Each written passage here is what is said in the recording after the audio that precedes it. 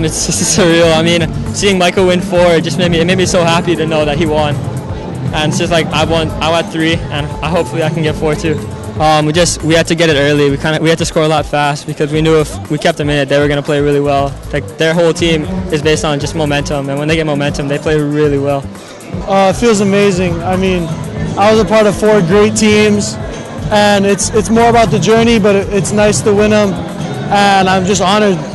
They're a great team. I mean, I know the Enriquez family really well, and they have a bunch of them, and they're really good, and I just consider ourselves lucky to come on top because, I mean, we play those guys 10 times. We don't know who's going to win the series, so it's a mixture of luck and preparation, and it just happens that on this one we came out on top.